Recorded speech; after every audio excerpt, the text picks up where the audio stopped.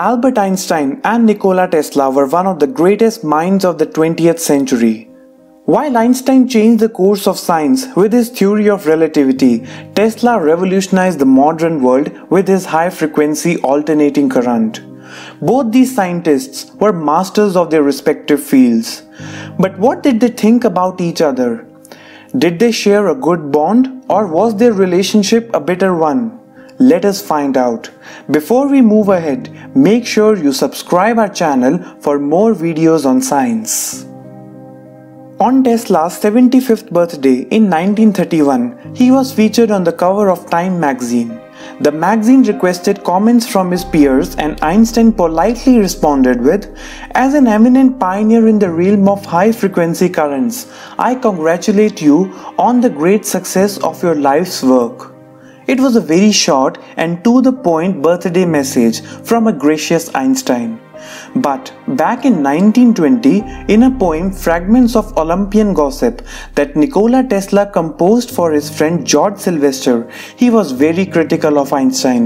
In the poem, he said, "Now a long-haired crank, Einstein by name, puts on your high teaching all the blame." In 1935, when speaking with the New York Times, Tesla was critical of Einstein, stating that his theory of relativity was a beggar wrapped in purple whom ignorant people take for a king, and a mass of error and deceptive ideas violently opposed to the techniques of great men of science of the past and even to common sense.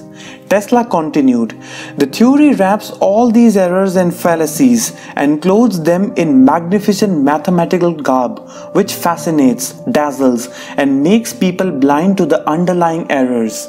Its exponents are very brilliant men, but they are metaphysicists rather than scientists. Not a single one of the relativity propositions has been proved." Tesla was 79 when he gave this interview. He had spent all his life working in the realm of pre-relativistic theories, such as ether theory, according to which the space is filled with an invisible gaseous substance.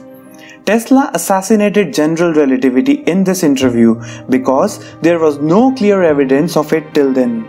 Michelson-Morley and Eddington's verification of the theory were considered uncertain and ambiguous.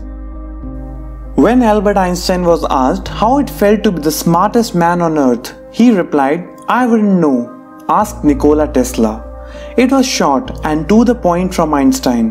However, given the nature of their relationship, this was just a clever, sarcastic remark and not a compliment. Einstein and Tesla were the greatest minds in their respective fields, yet there was a certain rivalry between the two, as there is between all great minds. That's a big part of what drives us to be better and in return do great things for the world. Before you go, make sure you also watch these life lessons that we can learn from Nikola Tesla and subscribe to our channel.